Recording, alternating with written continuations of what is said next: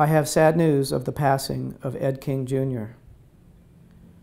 My father, Ed King Jr., was born on his parents' farm near Jetmore, Kansas on August 8, 1921. His parents were Edward and Winifred King. His family included a brother and 3 sisters. He attended a one-room schoolhouse, often riding there on his horse Ned.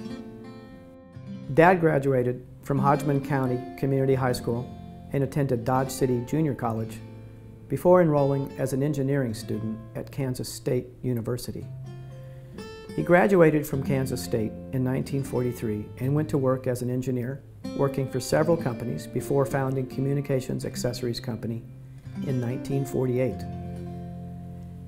In 1955, Dad sold the company to Collins Radio Corporation and continued to work for Collins until 1959, when he founded King Radio Corporation. King Radio started in Ed King's basement and then moved into a farmhouse in a Kansas City suburb, Lenexa, Kansas. King Radio sales rose along with the growth in the general aviation market and the great success of King Radio products. Employment at King Radio rose into the thousands, and its products were widely accepted for all general aviation aircraft.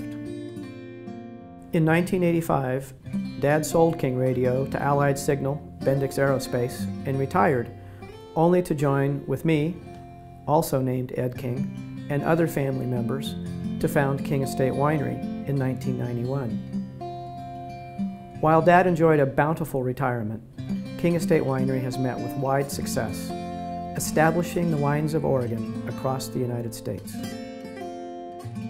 The family's entrepreneurial spirit and dedication to excellence are exemplified by the life of Ed King Jr. His life encompassed many ventures as well as adventures. He lived a long life, and he lived it well. The motto from my dad's high school class in Hodgman County read as follows: "Deeds, not words." And so he lived his life.